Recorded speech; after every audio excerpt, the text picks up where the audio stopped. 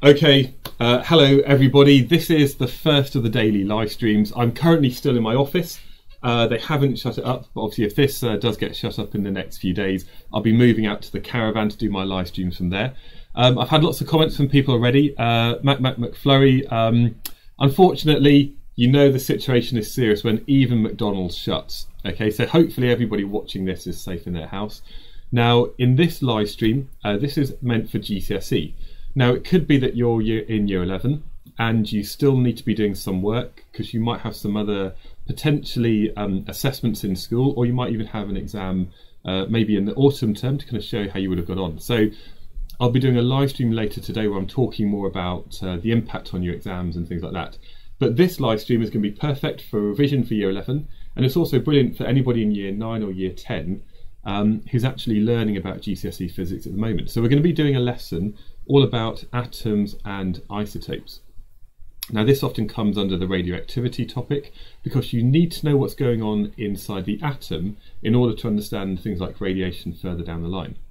Now, for all of these daily lessons, they're going to be at 10 o'clock every morning for GCSE. I'll be doing another one at 12 o'clock for any A-level students, but this one here, because it's on a GCSE topic, if you go to gcsephysicsonline.com, if you go to my website, if you click on the yellow bar at the top of any page, it takes you to the COVID-19 page, and there you'll see the lessons that we're going to be doing this week. Now, ideally, obviously depending on your own personal situation, is you can go to the lesson, you can then see some videos that I've already made, there are some quick questions, and basically if you're a student who can actually just sit down and watch those videos, that will teach you pretty much everything that you need to know. So basically, I'm going to be your teacher for the next, I suspect, few months for a lot of the kind of physics you're going to be learning. So go to the website, look at the lesson in advance, and if we look down here, you'll see with the lesson I also included a worksheet. This one came from Dr. Edmonds, another teacher who's done some free web he's doing loads of stuff at the moment for lots of people, and basically this is what you can have a go at in advance of the lesson. Now that means if you want to look at tomorrow's lesson, you'll find everything you need on my website. You'll find the worksheet for you to have a go at before the lesson.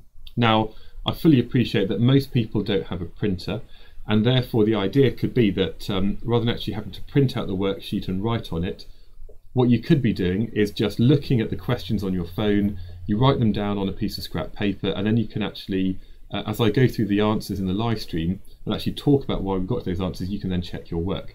So this is very much a complete lesson from home. Now, I know your teachers are probably trying to set you online work as well. I know you're getting used to lots of things, but that's my plan for this week.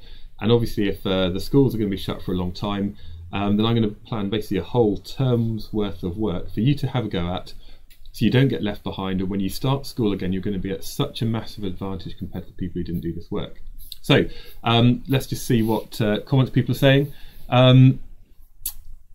McFlurry, year 11, keep watching this stuff. Don't just completely stop. If you're in year 11 at the moment, don't just completely stop working and doing nothing, because you might very well have some internal assessments at your school in the summer term that they can use to give you your predicted grades. Okay, so that's important. The live stream is going to be for about half an hour, depending on the time, but basically if it's a bit longer than half an hour, that's fine. If it finishes too early, I'm not going to just keep talking and waffling. So I think about half an hour is a good amount of time without it just going to me being really boring. Okay. Somebody who's got to leave at 11:30 for an English online thing. Yep, that's fair enough. I think Mr. Bruff is doing something at 12 o'clock. I know that other people are doing live streams. But basically, even if you can't make the whole live stream, you can always catch up on demand on YouTube, and also go to my website where you can see the live stream for that day's lesson. So even if you can't be here at 10 o'clock every morning because you're doing other things, you can still be here, and I will be, I'm going to be trying to make stuff as easy as possible. Also, QES Physics, your teacher setting work for your students, great idea, thanks. Not a problem, yeah. I know as a teacher that it's really hard to set online work. Now what I'm doing is kind of a bit easier because I don't need to be actually making sure that my students have actually done the work. But at the very least, for the next week or the next 2 weeks, if you're a teacher watching this, just send them my way. I will sort out the physics content. They will get a good quality lesson, and that means as teachers you can think about other things. including looking after your own kids, looking after other relatives, making sure that if you have to go into school on a rota to look after some of the students, you can do that. So if you're a teacher, I've got your physics lessons covered, and again, you can always just send them to my website to see other things. Right, let's start though with a bit of revision. Now, my assumption at this time is that you've had a look at some videos on the website already, or it might be you've been taught this in class. Now, inside the atom, there are basically 3 different particles, okay? Now, we can represent them as circles, so you can just draw different circles to represent different particles.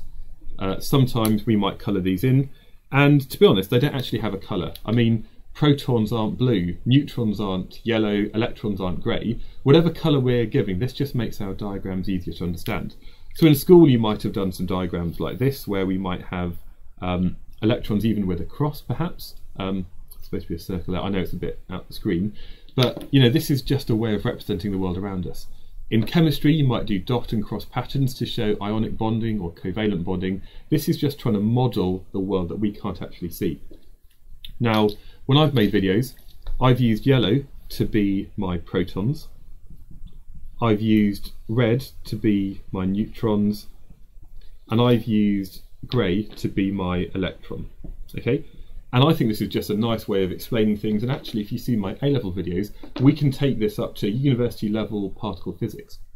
Now, inside the atom we have a dense central nucleus, which is made out of protons and neutrons. And these are both relatively large particles, a similar kind of mass, but a proton has a charge of +1 and a neutron has neutral charge, and therefore it's got a charge of 0. And in the nucleus, these things are going to be bonded together in this kind of dense core. So this is now my nucleus of an atom, and surrounding this we have a cloud of electrons, and the electrons exist in distinct shells. So it might be that we have 2 electrons in that innermost shell. If we had another shell, we might have up to 8 electrons, and then again, this is what you might have done in chemistry. You have like 2, 8, 8, and so on. And really, we kind of look into this in loads of detail, and that's behind loads of chemistry about why things happen, because things have reactivity, they want to bond to certain things. But we're going to ignore that, we're just going to think about inside a simple atom at the moment. Now, in a normal atom, the number of protons is equal to the number of electrons, and that means it would have no overall charge. And the amount of protons determines which element it is. This one here has 2 protons, and that means that this is an atom of helium. So again, from chemistry you know that everything has its own symbol, and what we do at the bottom down here is we write down the number of protons. Okay, up here we write the total number of things in the middle. So in this case here it's got 1, 2, 3, 4, and this is how we represent that atom. Now, a couple of numbers here. What we have is we have the atomic number and the mass number. The atomic number is the one at the bottom, and the mass number is the one at the top. Now, confusingly, we often call the mass number the A number, and the atomic number the Z number. So we've got A to Z. Okay, so we've got A to Z over here.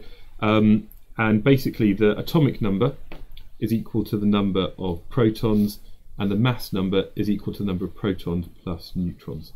And in a normal atom, which has no overall charge, the atomic number, the number of protons, is going to be equal to the number of electrons. Okay, hopefully that's revision. If you're unsure about any of this, again, you can go to my website and see a full worked video where actually me and Primrose Kitten did a video together about this. But then we talked about isotopes as well, and these are really important because all the helium in the world isn't all identical. Sometimes we have helium with a different number of neutrons in the middle. Now, because it's still helium, it must have the same number of protons, but we have a different number of neutrons. Okay, so this one here, it's still got 2 protons, but it's got 1 neutron.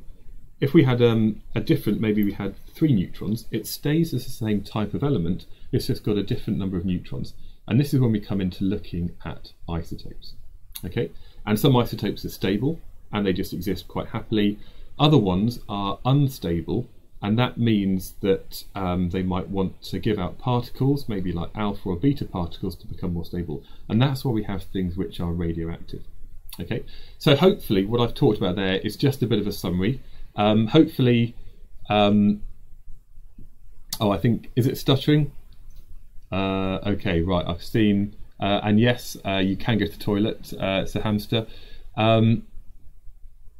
Okay, there, let's see what I can do about the kind of lagging, but I'll just keep going for the moment. So here we go, technical issues, maybe the internet's just not working as well as it should be. So while I'm thinking about how I can actually sort out some of the kind of, tell you what, I will be there, I'm still going to be here. Let me just see if I can look into a way to stop it stuttering as much.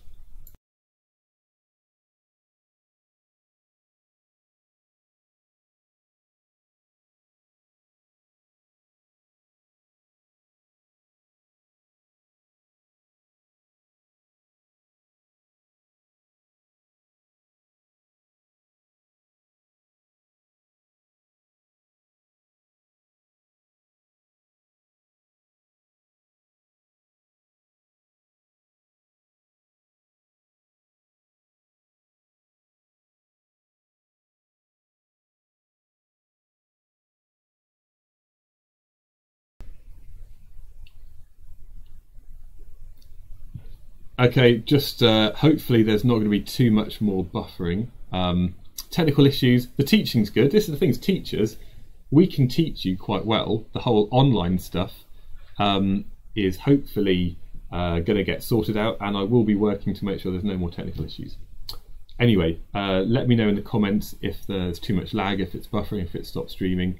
It did seem to work okay, but I'm not sure why it's gone down, but let me just keep going. So, this is kind of just a bit of an overview about atoms. Now, working through the questions, if you've done this in advance, then that's brilliant. Okay,